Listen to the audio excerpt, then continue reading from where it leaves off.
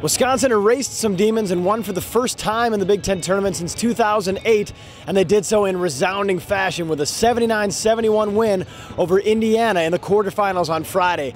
Badgers now advance to the semifinals on Saturday, where they will meet Michigan State.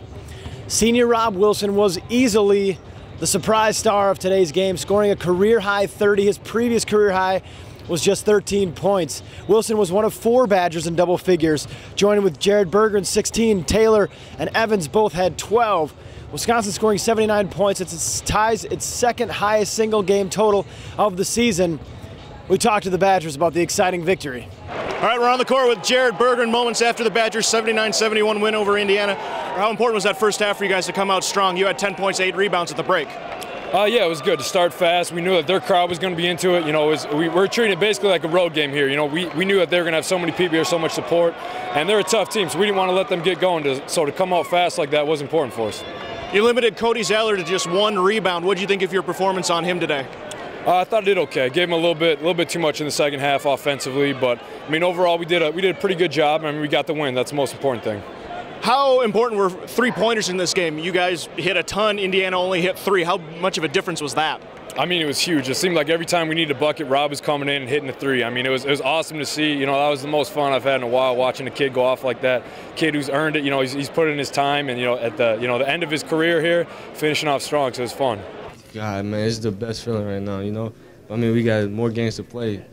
But to come down here and get a win is something that I had on my checklist that I wanted to get done, and I accomplished it. But now we got to get some more wins. When you're playing this way, though, what kind of difference do you think it makes for you guys, especially as you're trying to make a run here? It helps a ton, you know. You just give us another threat, then teams don't have to zone in on like guys like Ryan Evans and Jordan Taylor and Jared Berggren, guys who's been doing good like on the scoring end. Yeah, you know, it's a great feeling to be with the guys because they're like brothers. We're together so much. And for them to jump over joy just as if they scored 30 was the best feeling. Josh Gosser will run the floor now for the Badgers with Jordan Taylor on the bench with 3 personals. Berggren feeds Gosser on the right side, throwing to Wilson, 3-ball straight on, book it. Rob Wilson, his 3rd hit from beyond the arc. Kicks it to Wilson with a 3 straight on, straight in again.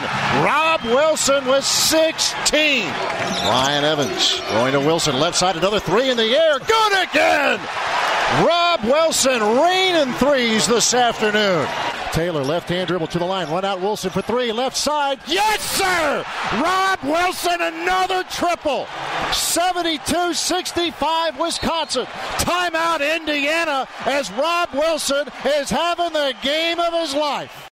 The Badgers have now won 4 in a row, and they'll try and ride that wave of momentum into Saturday when they face Michigan State in the semifinals of the Big Ten tournament. UWBadgers.com will be there every step of the way. I'm Patrick Herb in Indianapolis.